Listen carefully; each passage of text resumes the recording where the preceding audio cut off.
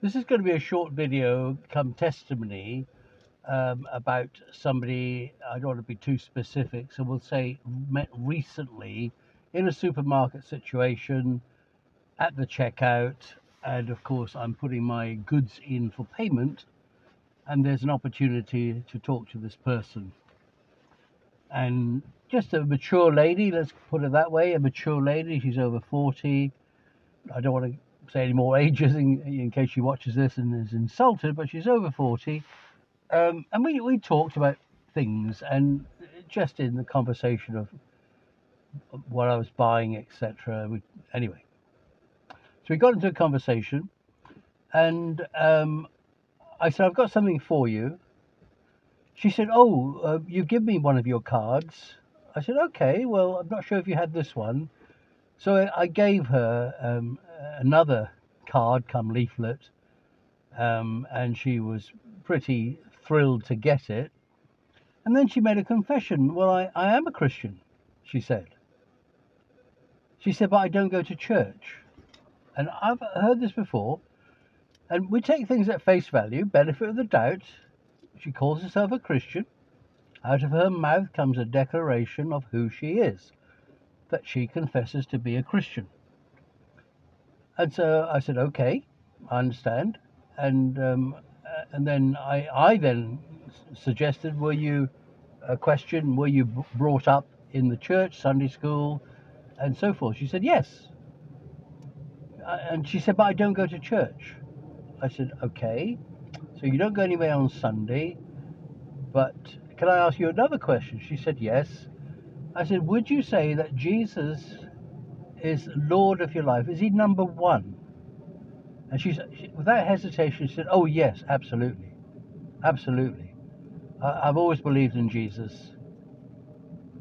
And there it is. At face value, she confesses Christ. If you confess Christ as Lord of your life. And of course, there's a whole context of scriptures to go with that, because some people quote that as their pet scripture, but there's no fruit of repentance in their life. And if we were to examine ourselves, would we be objective about our own life? Are we really like Christ? Like Christ. And some people who confess Christ as Lord, I love Jesus, I pray, I sing the songs, I do this, I do that, I do this, all for Him. But when you press them about what is their testimony, they've got nothing to say. And they come out with those trite phrases like, I was christened, I went to a Christian church, I sang the Christian hymns, I gave money to the Christian church. They might even say, I went to a Bible college and I was trained to be a church minister. And I've had a job in the church ever since. A church organization or a Christian organization, a charity organization, a ministry organization, and they say that because they are working for God, in quotes, and they might think it literally, I'm working for God, God is in the company, and they might claim, I'm working for God, therefore I am saved because I work for God. But of course, you know, brethren, without repentance of sin, without dealing with the issue of sin, there can be no forgiveness of sin unless a person repents and admits to being a sinner.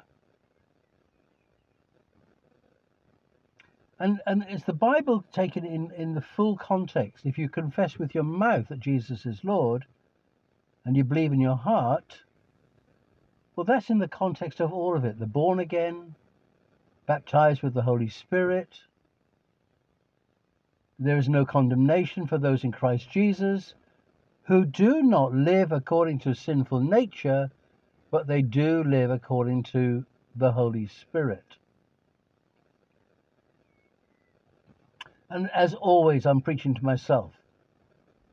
Like the previous video, the battle is within. There's a battle going on externally to us, of course, a spiritual battle out there, but there's also a spiritual battle going on in here, within me. My spirit and my soul and my flesh. And of course, my flesh, your flesh, wars against my spirit. And I'm talking about my human spirit.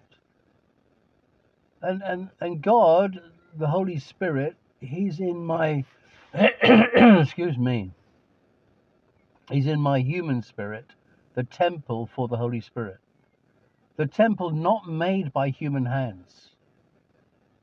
No man has made a man.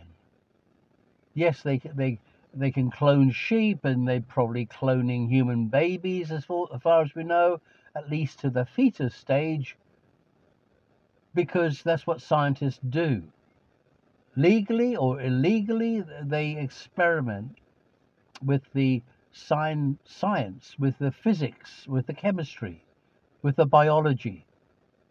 That's what scientists do. Whether it's legal or not, whether it's ethical or not, that's what scientists do. But no scientist can create a human spirit, because God is the creator. The uncreated creator created me before I was formed in my mother's womb. God knew me. Like Jeremiah, God knew me. And like Esther, we are all sent into this generation for such a time as this. Now, that's not a Christian cliche, it's the truth. Those of us born of Christ, in Christ, with the Holy Spirit, forgiven for sin, with a 100% resolve to go and sin no more, to resist temptation, to shun evil, to put your back onto evil, not to look at evil. Well, if I'm being super spiritual, which I'm not, that means we have to leave this world completely, because this world is full of evil. Not 100%. There are still some good people out there who are given over to good, charitable, good causes. But like I said, they haven't had their sin dealt with.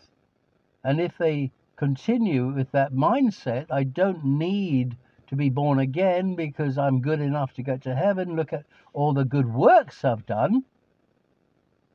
I'm good enough, and God will remember me on the day of judgment when I open up my books and I show God what I've done. He'll be pleased with me. That is not faith. That is not faith. That is not what God is saying. God has made it very clear. We have the Bible. We have the Holy Spirit. We have fellow believers. So back to this lady, middle-aged woman who believes in Christ, loves Jesus, looks a lovely, clean, kindly lady. She went on to explain, in this very short time we had, she said, I don't go to church because I've met people in the community who do go to church, and she said, I can see that their life isn't right. And of course, she's judging them. And of course, she thinks she's better than them because she's not as bad as them. But this lady really does believe in Jesus, and she has declared Jesus is Lord.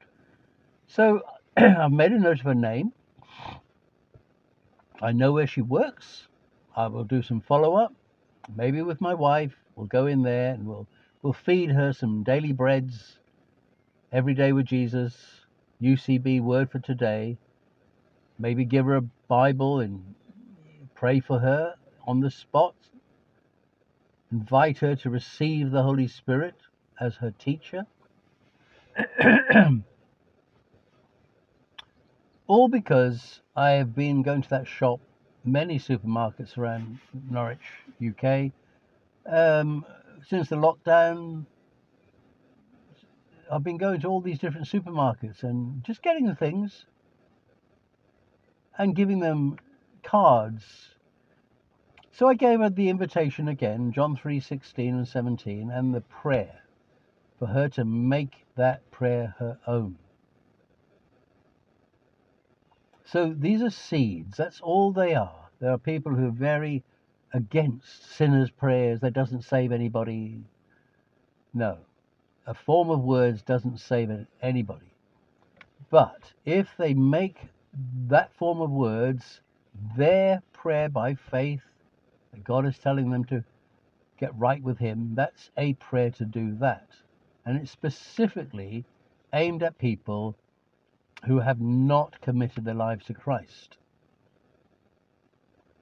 The prayer that Jesus taught the disciples, we call it the Lord's Prayer. It's the prayer Jesus gave the disciples. Those words are meaningless unless you mean them. So that is not quite a sinner's prayer, but it is a prayer that Jesus taught the disciples. And bear in mind, they were already His disciples, and this was before the cross, before the sacrifice of Himself, before the resurrection. Jesus taught His disciples the teaching, how to live, how to be set apart from this world.